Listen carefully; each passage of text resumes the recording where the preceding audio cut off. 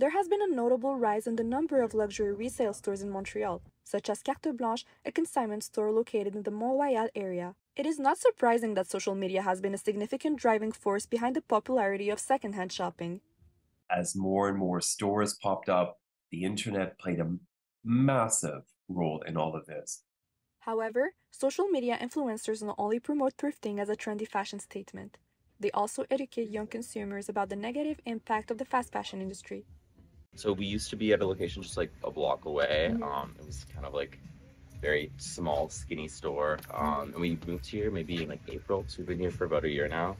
I came to the company like a year and a half ago, like not this November, but last November. So I kind of came at like the perfect time because it was like right before we moved to the bigger store. We started hiring a lot more staff. We started working with influencers. So I feel like I kind of came at like the time like right before like everything started happening. The future of the trend among young shoppers is uncertain, and it is unclear whether it will surpass traditional retail.